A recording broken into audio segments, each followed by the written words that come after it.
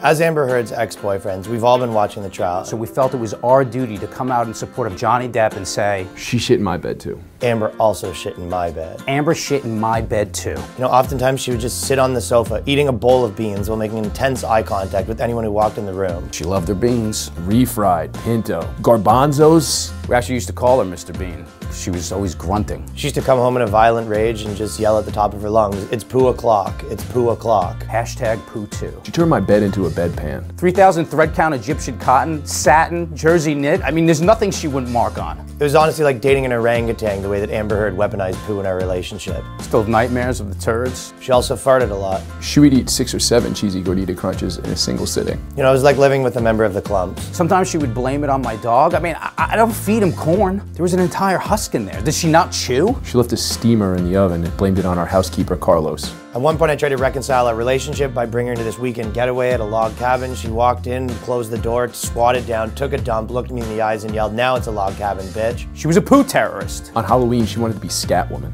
That was a bad Halloween. She turned my sheets into a Jackson Pollock painting. It's a modern shard exhibit. My clothes were constantly stained. I can only imagine what Johnny Depp had to go through washing his 19 scarves. I told her I was going to volunteer to help with Hurricane Ida relief, and she said, "Why? You've got a shitstorm brewing right here." I was afraid to speak up for years. I thought, you know, it was something I did. Maybe I deserved the poo on the bed. No one deserves this shit.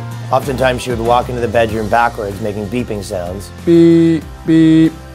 Word of advice, if she asks you to play craps, she isn't using dice. My friends used to call her Deuce Hurdalo. It was absurd, gross, and cruel. She was a fecal maniac.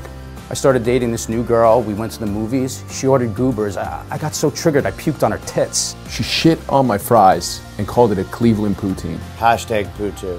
I mean, she was a good cook if you wanted to eat a plate of shit. And we're here for you, Johnny. If you just want to reach out for an ear to talk to or recommendations on cleaning services. Don't let the butt burritos keep you down. There's just something about all those dumps that leads a man to drink. Hashtag poo2. Hashtag poo2. You're not alone, Jonathan. Hashtag poo2. Just like mounds of poo. Sometimes while we were fornicating, she would be on top of me reading the newspaper, and I knew that nothing good would come of that. My mattress was Ukraine, and she was Vladimir Putin. She also farted a lot.